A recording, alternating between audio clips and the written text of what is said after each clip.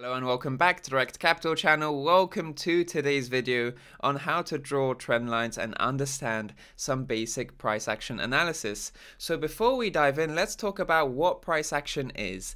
It's a historical transcript of human fear and greed. Fear going to the downside and greed going to the upside. So it's very important to just understand that psychology is really embedded in the price action of any chart that you look at. And in this tutorial, we're going to be looking at how to chart and outline this psychology so that you can navigate this psychology and use it to your advantage when trading in the cryptocurrency markets. And of course, these principles are applicable to different types of markets, the cryptocurrency markets, the FX and equity markets, because fundamentally, these principles are governed by human psychology. So let's dive right in. As we look at this price action on the chart, the first thing that springs to mind is this high right over here. So this is essentially where people were selling.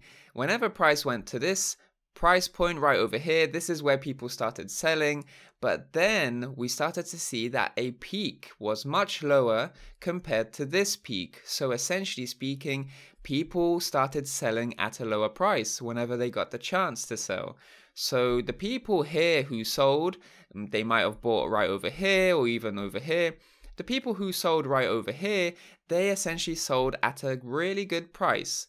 But afterwards, people were willing to sell at a lower price. And then again at a lower price right over here. So this seems a little bit counterintuitive, because why would people want to sell at a lower and lower price every time? Because after all, we're seeing a high over here, a peak, a lower high compared to this high, and then another lower high compared to this high.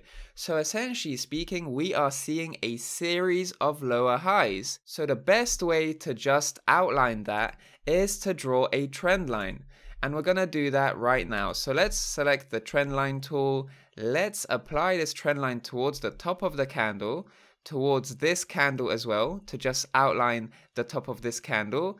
Right over here as well. So we're going to be covering all these different peaks, all three of these different peaks. And I'm just going to change the color to black so that's a little bit clearer. And I'm just going to adjust this trend line a little bit better so that it captures all these different peaks. So this is the first high. This is going to be the first high that we outline. And then we're going to have this high over here, which is the lower high. And then another lower high right over here. So this is the series of lower highs right over here. So why are we seeing this psychology in the price? Why are we seeing this sort of declining tendency in price action? So let's try and understand this using an example. So let's say we bought over here. We're going to buy A on BTC at around this time before price actually appreciates towards the upside. So we buy over here, price goes up. And we're in profit, we're enjoying ourselves, we're still holding the position, but then people start to sell over here and then we see a lot of sell side action to the downside. So we've actually lost our profit and then we're suddenly in loss once price goes to the downside. And we're actually really not feeling good about our position anymore. We were feeling really good about our position when we bought here. We were in profit, we were enjoying profits, but then we lost all those profits and now we're actually in a loss because we're still holding onto that position.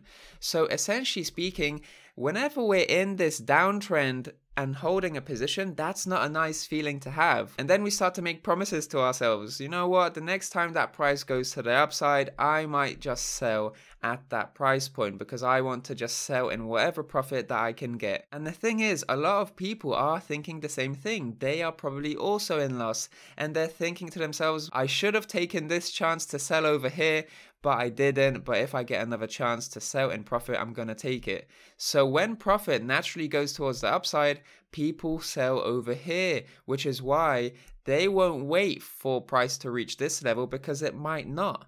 This is what people believe, that it might not reach this level again. So they sell at a lower price. And this is essentially the psychology that repeats right over here because people who had the chance to sell here and sell here didn't. they're going to think to themselves, all right, I'm just going to sell in profit. Once I get that chance, I'm not going to lose that chance again. And they sell here. So that's the psychology of this trend line. People selling at lower and lower prices because they missed out to sell at a higher price before, and they don't want to miss that next opportunity again. They want to learn from their mistakes, so they end up selling at a slightly lower price than before, as evidenced by this trend line. So let's go ahead and draw another trend line, but we're going to do this on this side right over here. So this is going to be one low. This is where people tend to buy, and this is going to be another low. But the way we're going to apply the trend line is going to show to us that if we apply it from candle to candle, we're going to notice that this trend line is in fact a higher low. So it is quite subtle, but this is one low, and this low is slightly higher than this low right over here. And I'm just going to use a better example to just show this to you. This is a low right over here, and this is a higher low. And this is a better example in terms of showing that, but what I wanted to show you here is that this is a subtle higher low. So compared to this low over here, this is a higher low. And essentially speaking, the psychology here is that people who wanted to buy at this price point but didn't for some reason, whether they were preoccupied with work or they had second thoughts and they removed their buy orders, the people who wanted to buy over here and then saw price appreciate towards the upside, they thought to themselves that, wow, I should have bought this. Why didn't I buy? The next time that price revisits that level, I'm definitely going to buy, and I'm not going to have second thoughts, and I'm going to profit this time.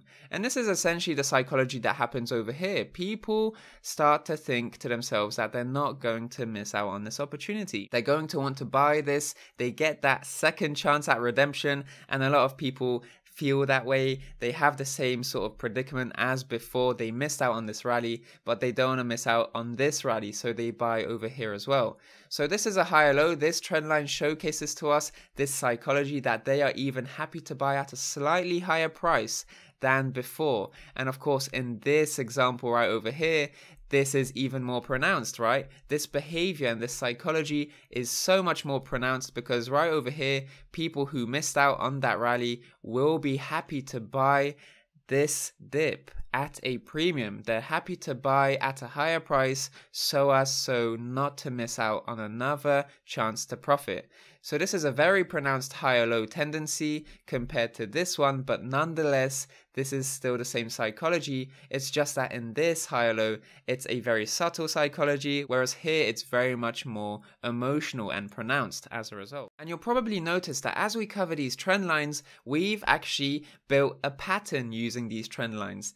This is essentially a very standard technical analysis pattern called a wedge. We see wedging price action right over here. So this trend line shows to us that there is a series of lower highs. We know the psychology here because people are happy to sell at lower and lower prices, whereas here we have a higher low trend line that is just showcasing to us that people are happy to buy at higher and higher prices as well once they get the chance. And of course, this higher low just showcases to us that this psychology can be pronounced or subtle. So this is a pronounced example and this is a subtle example of a higher low. So this wedge, this pattern showcases to us a psychological story of people selling over here and experiencing fear towards the downside and then greed towards the upside, but this greed isn't as strong as before, and then we see fear again to the downside, greed towards the upside, and then fear again. So this entire wedging structure, this wedge, this pattern is a story of human psychology, of emotions in the market. And as long as you're able to read this historical transcript of fear and greed, this psychological story using trend lines, you'll go very far in navigating the market and using this sort of crowd psychology to your advantage. Because this pattern is the home of that psychology that we've been talking about throughout this tutorial. But once we see a breakout from this structure, from this wedge, we now know that this psychological story is now over. And now Aeon, BTC, the altcoin that we're looking at right over here, is ready for a new psychological story. And this is exactly why a new trend emerges, because the psychology changes. People's buying and selling behaviors change once we are outside of this structure. And this, of course, gives way to new buying and selling behaviors and a new trend altogether. So that's about it for this tutorial. I hope you found it useful. Please drop a like if you liked this video, and of course subscribe for more videos like this in the future. I'm more than happy to share more trading tips, and of course if you'd like to learn more trading tips, check out the trading tips playlist on my channel. But in the meantime, thank you so much for watching this video. I'm Rekt Capital, and I'll speak to you in the next one. Speak soon.